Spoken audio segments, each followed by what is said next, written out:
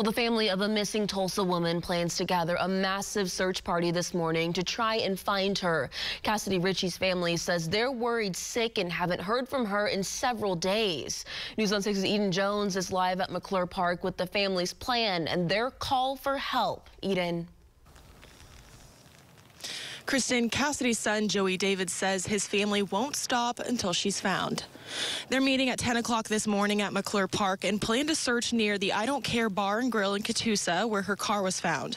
Police say Cassidy was last heard from on Sunday, and her abandoned car was found on Highway 412 between Tulsa and Inola on Friday.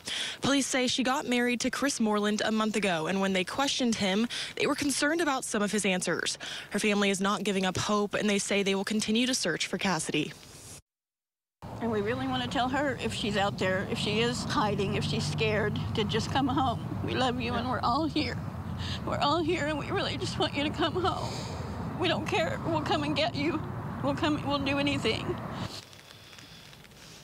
If you have any information on her disappearance, call Crime Stoppers at 918-596-COPS. Live in Tulsa, Eden Jones, Oklahoma's Own, News on 6.